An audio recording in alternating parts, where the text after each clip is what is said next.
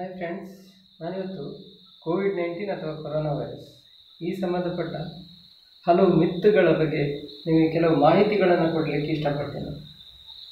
ನನಗನ್ಸದೆ COVID-19 ಹರಡುವುದಕ್ಕಿಂತ ಬಹಳ ವೇಗವಾಗಿ ಇಂತಹ ಮಿತ್ತುಗಳು ಹರಡ್ತಾ ಇದೆ.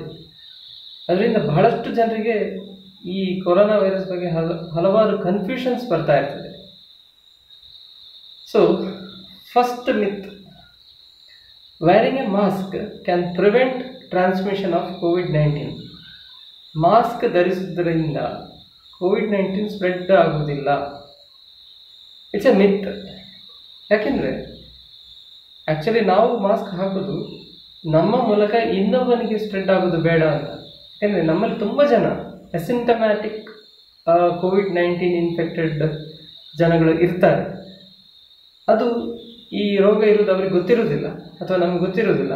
ಈ ಕಾರಣ ಗೌರ್ಮೆಂಟ್ ಏನು ಹೇಳ್ತದೆ ಅಂದರೆ ಎಲ್ಲರೂ ಮಾಸ್ಕ್ ಧರಿಸಬೇಕು ಅಂತ, ಅಥವಾ ನಾವು ಮಾಸ್ಕ್ ಹಾಕೋದ್ರಿಂದ ನಮಗೆ ಬರದೇ ಇರೋದಲ್ಲ. Second one, taking A hot Baat can prevent infection, ಅಂದರೆ ಕೋವಿಡ್ ಇನ್ಫೆಕ್ಷನ್. ಬಿಸಿ ನೀರಲ್ಲಿ ಸ್ನಾನ ಮಾಡೋದ್ರಿಂದ ಕೋವಿಡ್-19 ಬರದೇ ಇರಲಿಕ್ಕೆ ಸಾಧ್ಯತೆ ಇಲ್ಲ. ಸೊ ಇಟ್ಸ್ ಅಗೇನ್ ಎ ಮಿತ್. ಬಿಸಿ ನೀರ ತಣ್ಣೀರೆಲ್ಲ ಸ್ನಾನ ಮಾಡಿ, ಬಟ್ ಹ್ಯಾಂಡ್ ವಾಶ್, ಸ್ಯಾನಿಟೈಸೇಷನ್ ಇತ್ಯಾದಿ ಮಾಡಿದರೆ ಕೋವಿಡ್-19 ಪ್ರೊಟೆಕ್ಟ್ ಮಾಡ್ಬೋದು ಹೊರತು ಬಿಸಿ ನೀರು ನೀವು ಎಷ್ಟು ಜಾಸ್ತಿ ಬಿಸಿ ಮಾಡಿದರೆ ನಿಮ್ಮ ಸ್ಕಿನ್ನಿಗೆ ಸಮಸ್ಯೆ ಆಗ್ತದೆ ಹೊರತು ಅದರಿಂದ ಏನು ಪ್ರಯೋಜನ ಆಗೋದಿಲ್ಲ. ಮೂರನೇದು, non vegetarian food consumption can lead to infection. ಮಾಂಸಾಹಾರ ತಗೊಳ್ಳೋದ್ರಿಂದ ಕೋವಿಡ್-19 ಇನ್ಫೆಕ್ಷನ್ ಬರ್ಬೋದು. ಇಟ್ಸ್ ಅಗೇನ್ ಎ ಮಿತ್. ವೆಜ್ಜಾ ನಾನ್ ವೆಜ್ಜಾ ಯಾವ್ದು ಬೇಕಾದರೂ ತಿನ್ನಿ, ಬಟ್ ಸರಿಯಾಗಿ ಬೇಯಿಸಿ ತಿನ್ನಬೇಕು ಅಷ್ಟೇ. ನಾನ್ ವೆಜ್ಜಿಂದ ವೈರಸ್ ಹರಡುತ್ತದೆ ಅಂತ ಯಾವುದೇ ಸ್ಟಡಿ ಹೇಳ್ತಾ ಇಲ್ಲ. ಓಕೆ.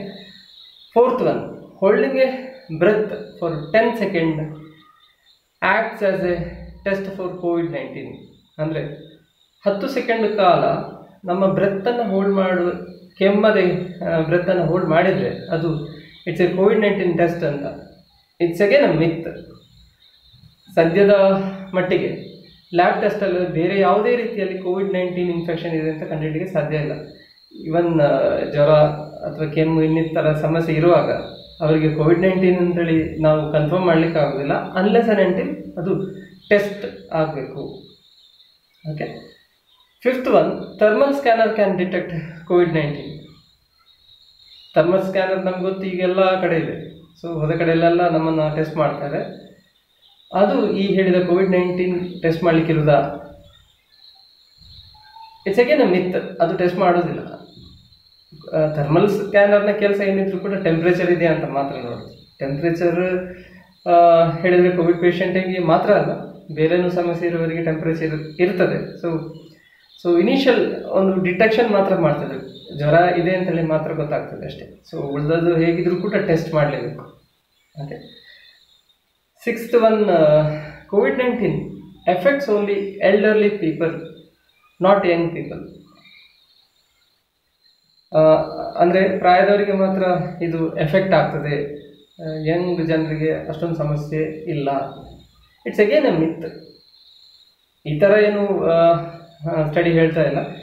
ಆದರೆ ಹೆಲ್ತ್ ಇಶ್ಯೂಸ್ ಇರುವವರಿಗೆ, ಅವರು ಎಲ್ಡರ್ಲಿ ಆಗಿದ್ದರೆ ಅವರಿಗೆ ರಿಸ್ಕ್ ಜಾಸ್ತಿ ಅಂತ. ಹಾಗಂತ ಯಂಗ್ ಏಜಲ್ಲಿ ಕೂಡ ಹೆಲ್ತ್ ಇಶ್ಯೂಸ್ ಇದ್ದರೆ ಈ ಹೇಳೋ ಸಮಸ್ಯೆ ಆಗ್ಬೋದು.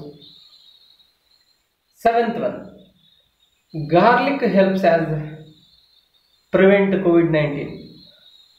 ಬೆಳ್ಳುಳ್ಳಿ ಸೇವನೆಯಿಂದ COVID-19 protect ಆಗಿಕೊಳ್ಬೋದು. It's again A ಮಿತ್. ಬೆಳ್ಳುಳ್ಳಿ ಅಥವಾ ಅರಿಶಿನ ಇನ್ನಿತರ ವಸ್ತುಗಳ ಸೇವನೆಯಿಂದ ನಮಗೆ ಕೋವಿಡ್-19 ಪ್ರೊಟೆಕ್ಟ್ ಆಗ್ತದೆ ಅಂತ ಎಲ್ಲಿ ಕೂಡ ಪ್ರೂವ್ ಆಗಲಿಲ್ಲ ಅಥವಾ ಯಾವುದೇ ಸ್ಟಡಿ ಹೇಳ್ತಾ ಇಲ್ಲ. But garlic is A good healthy food ಅಷ್ಟೇ. ಅದಕ್ಕೊಂದು ಆ್ಯಂಟಿ ಮೈಕ್ರೋಬಿಯಲ್ ಪ್ರಾಪರ್ಟಿ ಕೂಡ ಇದೆ. Eighth one, increasing immunity will prevent COVID-19. ಅಂದರೆ ಈ ಇಮ್ಯುನಿಟಿ ಜಾಸ್ತಿ ಮಾಡಿಕೊಂಡು ಕೋವಿಡ್-19 ಬರದೇ ಇರಲಿಕ್ಕೆ ಆಗ್ತದೆ. ಇಟ್ಸ್ ಅಗೇನ್ ಅ ಮಿತ್. ನಮಗೆ ಸದ್ಯದ ಮಟ್ಟಕ್ಕೆ ನೀವು ಕ್ರೌಡೆಡ್ ಏರಿಯಾಗೆ ಹೋದರೆ ನೀವು ಎಷ್ಟೇ ಇಮ್ಯುನಿಟಿ ಇರಲಿ ಅಥವಾ ಇಲ್ಲದಿರಲಿ ಕೋವಿಡ್-19 ಬರೋ ಸಾಧ್ಯತೆ ತುಂಬಾ ಜಾಸ್ತಿ. ಅಂದರೆ ಇಮ್ಯುನಿಟಿ ಹೆಚ್ಚಿದ್ರೆ ಕೋವಿಡ್-19 ಬರದೇ ಇರೋದಿಲ್ಲ. ಕೋವಿಡ್-19 ಬರ್ತದೆ ನೀವು ಅಲ್ಲೇ ಅಂತಹ ಇನ್ಫೆಕ್ಟೆಡ್ ಏರಿಯಾಕ್ಕೆಲ್ಲ ಹೋಗಿದ್ರೆ, ಆದರೆ ನಿಮಗೆ ಅದರಿಂದ ದೊಡ್ಡ ಸಮಸ್ಯೆ ಆಗಲಿಕ್ಕಿಲ್ಲ ಅಂತ ಅಷ್ಟೇ. ಇನ್ಫೆಕ್ಷನ್ ಬಂದವರಲ್ಲಿ ಈ ಹೇಳುವ ಇಮ್ಯೂನ್ ಸಿಸ್ಟಮ್ ಸರಿಯಾಗಿ ವರ್ಕ್ ಆಗದಿದ್ದರೆ ಅದು ಸ್ವಲ್ಪ ರಿಸ್ಕ್ ಜಾಸ್ತಿ. ಅಂಥವರಿಗೆ ಪ್ರಾಪರ್ ಮೆಡಿಕಲ್ ಕೇರ್ ಕೊಡಬೇಕಾಗ್ತದೆ, ಲೈಫ್ ಸಪೋರ್ಟ್ ಕೊಡಬೇಕಾಗಿ ಬರ್ಬೋದು, ವೆಂಟಿಲೇಟರ್ಸ್ ಎಲ್ಲ ಯೂಸ್ ಮಾಡಬೇಕಾಗಿ ಬರ್ಬೋದು ಅಷ್ಟೇ. ಹಾಗಂತ ಇಮ್ಯುನಿಟಿ ಜಾಸ್ತಿ ಮಾಡಲಿಕ್ಕೆ ಏನು ಮಾಡ್ಬೋದು ಅಂತ ಹೇಳಿದರೆ, first one good sleep, eat healthy food. ಅಂದರೆ ಈ ಪ್ರಾಸೆಸ್ಡ್ ಫುಡ್ಗಿಂತ ಗ್ರೀನ್ ವೆಜಿಟೇಬಲ್ಸ್, ಫ್ರೂಟ್ಸನ್ನು ಹೆಚ್ಚಾಗಿ ಸೇವನೆ ಮಾಡಬೇಕು. ಇದೆಲ್ಲ ಜೊತೆಗೆ ಎಕ್ಸಸೈಸ್ ಕೂಡ ಮಾಡಬೇಕಾಗ್ತದೆ. ಈಗ ಗುಡ್ ಸ್ಲೀಪ್ ಅಂತ ಹೇಳುವಾಗ ಅದು 7 to 9 hours, ಅಂದರೆ 7 ರಿಂದ 9 ಗಂಟೆ ನಿದ್ದೆ ಮಾಡಬೇಕಾಗ್ತದೆ. ಅದು ಸಣ್ಣವರಿಗೆ ನಿದ್ದೆ ಇನ್ನೂ ಜಾಸ್ತಿ ಬೇಕಾಗ್ತದೆ ಸಣ್ಣ ಪ್ರಾಯದಲ್ಲಿ, ದೊಡ್ಡವರಿಗೆ ಸ್ವಲ್ಪ ಹೆಚ್ಚು ಕಮ್ಮಿ ಇರ್ಬೋದು. ಬಟ್ ನಾರ್ಮಲಿ ಪ್ರಿಫರ್ ಮಾಡುವ ಪೀರಿಯಡ್ ಅಂತ ಹೇಳುವಂಥದ್ದು 7 to 9. ಮತ್ತು ಈಟ್ ಹೆಲ್ದಿ ಫುಡ್, ವೆಜಿಟೇಬಲ್ ಇರ್ಬೋದು, ನಾನ್ ವೆಜ್ ಇರ್ಬೋದು, ಅದು ಹೆಲ್ದಿ ಫುಡ್ಡನ್ನು ತಗೊಳ್ತಾ ಬೇಕು. ಅದರ ಜೊತೆಗೆ ನಮಗೆ ಎಕ್ಸಸೈಸ್ ಅದು ಕೂಡ ಭಾಳ ಇಂಪಾರ್ಟೆಂಟ್. ತುಂಬ ಓವರಾಗಿ ಎಕ್ಸಸೈಸ್ ಮಾಡೋ ಅಗತ್ಯ ಇಲ್ಲ, ಯಾಕೆಂದರೆ ಅದು ಕೂಡ ಪ್ರಾಬ್ಲಮ್ಮೆ. ಸೊ ಕರೆಕ್ಟ್ ಬೇಕಾದಷ್ಟು ಎಕ್ಸಸೈಸ್ ಮಾಡಿ ಇದನ್ನೆಲ್ಲ ಮೇಂಟೈನ್ ಮಾಡಿದರೆ ನಮ್ಮ ಇಮ್ಯುನಿಟಿ ಸಿಸ್ಟಮನ್ನು ನಾವು ಮೇಂಟೈನ್ ಮಾಡ್ತಾ ಹೋಗ್ಬೋದು, ಅದನ್ನು ಬೂಸ್ಟ್ ಮಾಡೋದಲ್ಲ. ನಿಮ್ಗೆ ಗೊತ್ತಿರ್ಬೋದು, ಕೆಲವರಿಗೆ ಈ ಹೈಪರ್ ಆಕ್ಟಿವ್ ಇಮ್ಯೂನ್ ರೆಸ್ಪಾನ್ಸ್ ಇರ್ತದೆ. ಹೈಪರ್ ಆಕ್ಟಿವ್ ಇಮ್ಯೂನ್ ರೆಸ್ಪಾನ್ಸ್ ಅಂತ ಹೇಳಿದರೆ ಅಲರ್ಜಿಕ್ ಇರ್ತದೆ. ಹೇಳಿದರೆ ಈ ನಾನ್ ಟಾಕ್ಸಿಕ್ ಸಬ್ಸ್ಟೆನ್ಸಿಗೆ ಕೂಡ ಅವರಿಗೆ ಅಲರ್ಜಿ ಇರ್ತದೆ. ಫಾರ್ ಎಕ್ಸಾಂಪಲ್ ಡಸ್ಟ್, ಕೆಲವರಿಗೆ ತುಂಬ ಈ ಡಸ್ಟ್ ಅಲರ್ಜಿ ಎಲ್ಲ ಇರ್ತದೆ. ಸೊ ಅದರ ಅರ್ಥ ಏನಂದರೆ ಹೈಪರ್ ಆಕ್ಟಿವ್ ಇದೆ ಅವರ ಇಮ್ಯೂನ್ ಸಿಸ್ಟಮ್. ಸೊ ನಾವು ಇಮ್ಯುನಿಟಿ ಜಾಸ್ತಿ ಮಾಡೋದಂದರೆ ಅದರ ಅರ್ಥ ಅದರಿಂದ ಏನು ಪ್ರಯೋಜನ ಇಲ್ಲ ಅಂತ.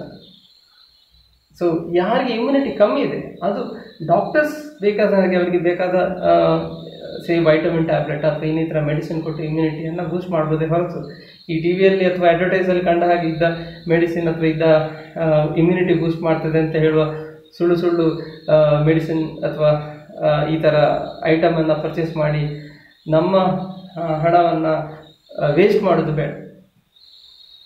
ಓಕೆ. ಸೊ ಮತ್ತು ಕೆಲವು ಡಾಕ್ಟರ್ಸೇ ಹೇಳ್ತಾರೆ ಈ ಸ್ಯಾನಿಟೈಸರ್ನ ನಾವು ಪರ್ಚೇಸ್ ಮಾಡೋದು ಬೇಡ, ಅದು ಮನೆಯಲ್ಲೇ ಪ್ರಿಪೇರ್ ಮಾಡಿ ಏನೋ ಬೆಳ್ಳುಳ್ಳಿ ಮತ್ತು ಕೊಬ್ಬರಿ ಎಣ್ಣೆಲ್ಲ ಮಿಕ್ಸ್ ಮಾಡಿಕೊಂಡು ಮಾಡ್ಬೋದು ಅಂತ ಹೇಳ್ತಾರೆ. ಸೊ ಅಲ್ಲಿ ಕೂಡ ಏನಂತ ಹೇಳಿದರೆ, ಈಗ ನಾವು ಯಾವುದೇ ಇಂತಹ ಎಕ್ಸ್ಪೆರಿಮೆಂಟ್ ಮಾಡಲಿಕ್ಕೆ ಹೋಗೋ ಬದಲು ಇರುವಂತಹ ಅಂದರೆ WHO ಏನು ಹೇಳ್ತದೆ ಅವರ ಗೈಡ್ಲೈನ್ಸ್ ಪ್ರಕಾರದ ಪ್ರಿಕಾಷನ್ಸ್ ತಗೊಂಡ್ರೆ ಸಾಕು. ಯಾಕಂದರೆ ಅವರು ಹೇಳೋ ಪ್ರಕಾರ ಸ್ಯಾನಿಟೈಸರ್ 60 to 70% ಆಲ್ಕೋಹಾಲ್ ಇರಬೇಕು ಅಂತ ಹೇಳಿ, ಇಲ್ಲದಿದ್ದರೆ ಅದು ಪ್ರಯೋಜನ ಆಗೋದಿಲ್ಲ, ಈ ಹೇಳುವ ವೈರಸನ್ನು ಕೊಲ್ಲಿಕ್ಕೆ ಸಾಧ್ಯ ಆಗೋದಿಲ್ಲ. ಆದ ಕಾರಣ ನೀವು ಈ ಎಂತ ಹೇಳೋದು, ಕೆಲವು ಡಾಕ್ಟರ್ಸ್ ಇರ್ಬೋದು, ಆಗ ನಾವು ಏನು ನೆನೆಸ್ತೇವೆ ಅಂತ ಹೇಳಿದ್ರೆ ಇವರು ಡಾಕ್ಟರ್ ಅಲ್ವಾ, ಸೊ ಅವ್ರು ಹೇಳಿ ಸರಿ ಇರ್ಬೋದು ಹಾಗಂತ ನೆನೆಸ್ತೇವೆ. ಯಾಕೆಂದರೆ ನಮಗೆಲ್ಲ ಒಂದು ಅಪೀಲ್ ಟು ಅಥಾರಿಟಿ ಅಂತ ಹೇಳ್ತಾರೆ. ಅವರು ಪದ್ಮಭೂಷಣ ಅಥವಾ ಇನ್ನೇನೋ ಅವಾರ್ಡಲ್ಲಿ ಸಿಕ್ಕಿರ್ತದೆ, ಇನ್ನು ಮಾಡರ್ನ್ ಮೆಡಿಸಿನ್ ಡಾಕ್ಟರ್ ಬೇರೆ ಆಗಿರ್ತಾರೆ. ಸೊ ಅವ್ರು ಹೇಳಿದೆಲ್ಲ ಸರಿ ಅಂತೇಳಿ ತಿಳ್ಕೊಳ್ಬೇಡಿ. ಇದಕ್ಕೆ WHO ಗೈಡ್ಲೈನ್ಸ್ ಇದೆ ಅಥವಾ ನಮಗೆ ICMR ಇರ್ತದೆ. ಸೊ ಅಂಥವರ ಗೈಡ್ಲೈನ್ಸನ್ನೇ ಫಾಲೋ ಮಾಡಿ, ಇಂಥವ್ರು ಹೇಳುವಂಥದ್ದನ್ನು ನೀವು ಫಾಲೋ ಮಾಡೋದು ಬೇಡ, ಅಂತಹ ಎಕ್ಸ್ಪೆರಿಮೆಂಟ್ ಮಾಡಲಿಕ್ಕೆ ಹೋಗೋದು ಬೇಡ. ಮತ್ತು ನಿಮಗೆ ಈ ಹೇಳಿದಾಗ ಆಯುರ್ವೇದ ಅಥವಾ ಸಿದ್ಧದಲ್ಲೆಲ್ಲ ಇದಕ್ಕೆ ಮೆಡಿಸಿನ್ ಇದೆ ಅಂತೇಳೆಲ್ಲ ನೀವು ಕೇಳಿರ್ಬೋದು. ಇಲ್ಲಿ ಏನು ಸಮಸ್ಯೆ ಅಂದರೆ, ನಾನು ಹೇಳೋದಿಷ್ಟೇ, ಯಾವಾಗ ವಿಶ್ವದ ಎಲ್ಲ ಮೀಡಿಯಮ್ನಲ್ಲಿ ಅಂದರೆ ಮಾಧ್ಯಮದಲ್ಲಿ ಕೋವಿಡ್-19ಗೆ ಒಂದು ಮೆಡಿಸಿನ್ ಬಂದಿದೆ ಅಥವಾ ಒಂದು ವ್ಯಾಕ್ಸಿನ್ ಬಂದಿದೆ ಅಂತ ಯಾವ ದಿನ ಬರ್ತದೋ ಆವಾಗ ಮಾತ್ರ ಇದಕ್ಕೊಂದು ಮೆಡಿಸಿನ್ ಅಥವಾ ವ್ಯಾಕ್ಸಿನ್ ಬಂದಿದೆ ಅಂತೇಳಿ ಮಾತ್ರ ಅರ್ಥ. ನಮ್ಮ ಲೋಕಲ್ ಪೇಪರಲ್ಲಿ ಅಥವಾ ಒಂದು ಕರ್ನಾಟಕದ ಪೇಪರಲ್ಲಿ ಅಥವಾ ಈವನ್ ಒಂದು ಇಂಡಿಯಾದ ಪೇಪರಲ್ಲಿ ಬಂದಿದ್ದರೂ ಕೂಡ ಅದನ್ನು ಇಮಿಡಿಯೇಟಾಗಿ ನಂಬಲಿಕ್ಕೆ ಹೋಗಬೇಡಿ. ಯಾಕೆಂದರೆ ಯಾವಾಗ ವಿಶ್ವದ ಎಲ್ಲ ಮಾಧ್ಯಮದಲ್ಲಿ ಇದರ ಬಗ್ಗೆ ಒಂದು ನ್ಯೂಸ್ ಬರ್ತದೋ ಅಂದರೆ ವ್ಯಾಕ್ಸಿನ್ ಬಂದಿದೆ ಅಂತೇಳಿ, ಆವಾಗ ಕನ್ಫರ್ಮ್ ಆಗ್ತದೆ ಇದಕ್ಕೆ ವ್ಯಾಕ್ಸಿನ್ ಬಂದಿದೆ ಅಂತೇಳಿ. ಅಲ್ಲಿವರೆಗೆ ವೆಯ್ಟ್ ಮಾಡಿ. ಸೊ ನಾನು ಹೇಳೋದಿಷ್ಟೇ, ಅನಗತ್ಯವಾದ ಹೆದರಿಕೆ ಬೇಡ, ಆದರೆ ನೀವು ಗೈಡ್ಲೈನ್ಸ್ ಮಾತ್ರ WHO ಫಾಲೋ ಮಾಡಿ, ಬೇರೆ ಎಕ್ಸ್ಪೆರಿಮೆಂಟ್ ಏನೂ ಮಾಡಬೇಡಿ. ನನ್ನ ವಿಡಿಯೋ ಇಷ್ಟ ಆಗಿದರೆ ಲೈಕ್ ಮಾಡಿ, ಶೇರ್ ಮಾಡಿ. ಈ ಚಾನಲ್ಗೆ ಇನ್ನೂ ಸಬ್ಸ್ಕ್ರೈಬ್ ಆಗದಿದ್ದರೆ ದಯವಿಟ್ಟು ಸಬ್ಸ್ಕ್ರೈಬ್ ಆಗಿ. Thank you for watching.